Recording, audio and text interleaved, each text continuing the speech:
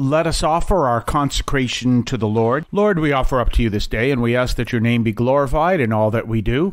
We ask that we may know you, love you, and serve you as we continue in doing our Lenten discipline. Let us always be filled with ways to glorify your name and to grow in holiness. And we ask this through Christ our Lord. I had mentioned yesterday, just actually almost accidentally, that the first reading today would be coming from Leviticus. No, actually not. It actually comes from Isaiah, and it's this famous reading. You can follow along in your favorite daily missal, whether it's an actual daily missal that you can buy from your whatever store or anything you have. You can also find it from various places. You can get your Magnificat, which is by subscription. You can The Word Among Us by subscription and others. And you can go to bible.usccb.org and you'll find the daily readings there. So I don't read them on the program. If you're new to the program, I actually talk about them, that I don't read them. There are two reasons. One is time, and the other one is copyright issues. That's a different story. I'll talk about that another time. But anyway. So anyway, we're looking at Isaiah 55, 10 through 11. And this is a famous passage that talks about something that we see a dynamic within. You saw it this past Sunday, where Jesus says that man does not live by bread alone, but by every word that comes from the mouth of God. And that is that we need physical nourishment, but we also need the nourishment of the Word of God. Now, one of the interesting things that we find is that this is what Isaiah is talking about, that God's Word will complete what God wants it to do. So if you think God creates the apple seed so that when you plant the apple seed in the ground, an apple tree comes up eventually, and that brings fruit of apples, hence it's an apple tree. Well, at the same time, what we see here is that God's Word is designed that when people hear it and open themselves to it, actually, whether they do or not, God's will be done. And so that's an important message, and to put trust in God's Word. Now, one of the curses in the Bible actually is that God's Word will be taken away from the people. You'll find it in the 8th chapter of Amos. And as we look at that in the 8th chapter of Amos, where the Lord says that there will be a famine on the land, and the famine will not be of bread, but it will be a famine of hearing the Word of God. Now, why would that be a famine? And the answer is simple. What does the Word of God bring to us? The Word of God brings to us wisdom. And the more we hear and listen to the Word of God, the more we obey wisdom and we act on it. Yesterday, I talked about the idea of not engaging in anything that bullies another person. Well, let me talk about that for a second. Because one of the things that pops into my mind in this is something that happened back when I was in the Navy, and there was a guy who was just constantly getting picked on, whatever reason. And he wasn't in my division, so I couldn't do much about it. But when people would go to pick on him around me, I'd say, knock it off. Just leave him alone. And that's something that happened where, I just say, would you leave him alone? Knock it off. And some people gave me a hard time about that, and I just, brush it off. I'm pretty good at giving certain responses. I don't do it as much now, but back in the day, as the expression goes, I was really sharp-tongued and good as be able to say something that would have you go, okay, we'll leave you alone, right? So anyway, but that's what I'm talking about. When you act on God's wisdom and you hear God's wisdom and you act on it, you're going to act differently and you're going to live as the Lord calls you to be.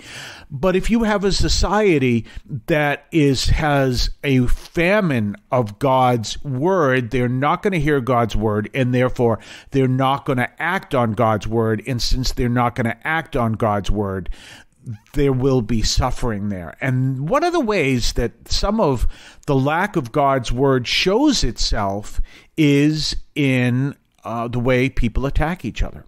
Remember, if you think of it this way, we're all called to love one another. So if you do the opposite of what God wants you to do, at worst, you're just going to ignore everybody, or you're going to attack people and you're going to turn into an anarchy. That's what I think happened in Sodom and Gomorrah.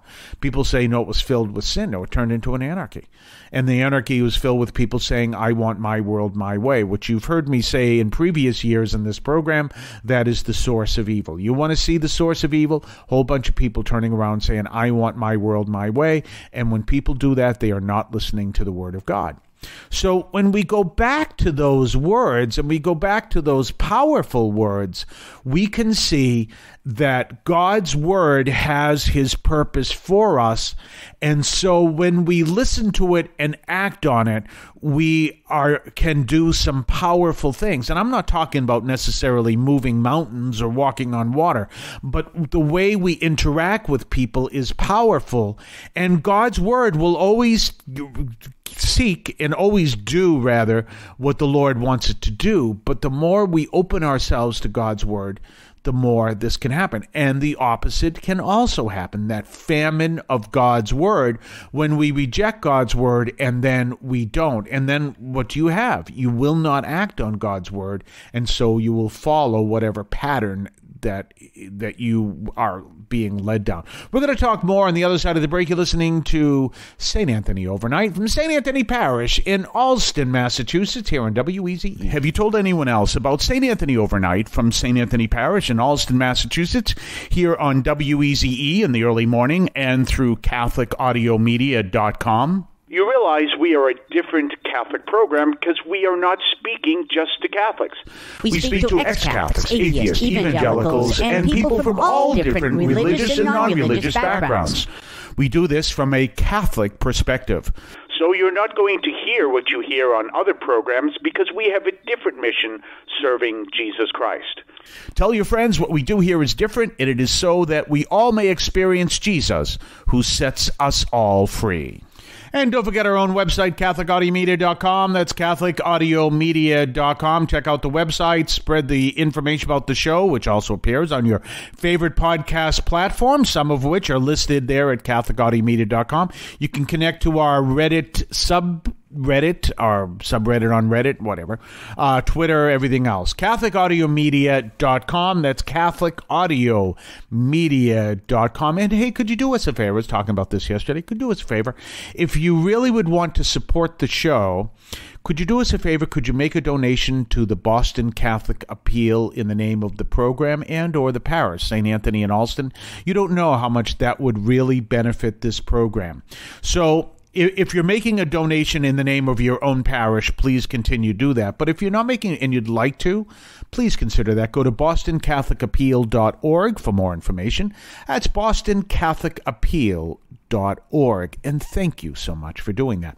Well, we're talking about this powerful message of God's word and how we listen to God's word. That's why it's so important to know God's word, and we act on it. And by acting on it, we bring God's will to be done. God's will always be done because he is God, but we want to be part of that. That's why we are seeking to do that. Now, remember, God's word, especially the commandments, as Dennis Prager explains in his Rational Bible series in Deuteronomy, is written in stone. The commandments are written in stone. Jesus' words, by the way, are not.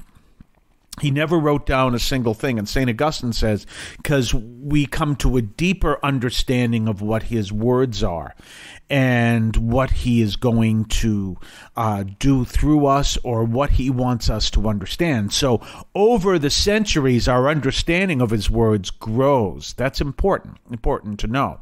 But at the same time, one of the things we really want to come to know and appreciate is that God's word is always behind the scenes doing what the Lord wants it to do.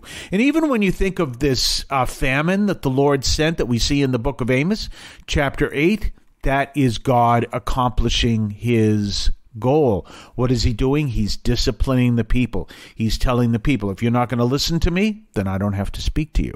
And if you don't want me to speak to you, then you can go on your own. You go, uh-oh. It's kind of like one of my favorite stories is Ezekiel is always trying to warn the people, and they're not listening. And finally, the Lord says to Ezekiel to get all packed and to walk out of the city. Go through the doorway in the wall, walk out of the city and leave. And I always tell people, imagine that scenario, and someone's going to say, hey, the prophet just left. That's not a good sign if you really think about it. And that gets people attention. The silence can get people's attention. So consider that as this is one of the things that the Lord is saying in this first reading from Isaiah 55, that his word, just like the rain and the sun accomplish God's will, so does his word accomplish his will on the earth. So keeping that in mind. Well, we'll be back tomorrow, same time here on WEZE, and you can also hear us at CatholicAudiomedia.com. Don't forget our other program at 3 o'clock in the afternoon, WROL. In the meantime, have yourself a blessed day as we continue through this first week of Lent, and we will see you tomorrow. I want to call your attention to Catholic TV, which offers great faith-filled, family-friendly programming 24 hours a day. You can find your cable channel at www.getcatholictv.com, and you can watch online on the free apps or check out the YouTube channel. Daily Mass, Rosaries, the Divine Mercy Chaplet, and the Our Lady of Perpetual Help Novena are all available online and on demand. Check out CatholicTV.com. If you would like to support our program, please consider a donation to St. Anthony Parish in Allston, Massachusetts. There are several ways to consider this. One is to purchase any of our merchandise, which you can find at the shopping tab at CatholicAudiomedia.com. That's CatholicAudiomedia.com. There are coffee mugs there. There's also my latest book, Encounter Christ in Your Humanity, all of which you can find at the shopping tab at CatholicAudiomedia.com. You can also donate to the show directly through either the Donate tab, also at CatholicAudiomedia.com, or by sending a donation through the U.S. Postal Service with your questions and comments at 43 Holton Street, Allston, Massachusetts, 02134. That's St. Anthony Parish, 43 Holton Street, Allston, Massachusetts, 02134. Finally, the best way you can support our parish is to attend Mass on Sundays at 10 o'clock and be a part of our parish. We thank you for any support you would like to give to St. Anthony Parish in Allston, Massachusetts, the sponsoring parish for this media outreach to Catholics and other Christians in the WROL, WEZE, and podcast listening audience. In Cristo vivimos.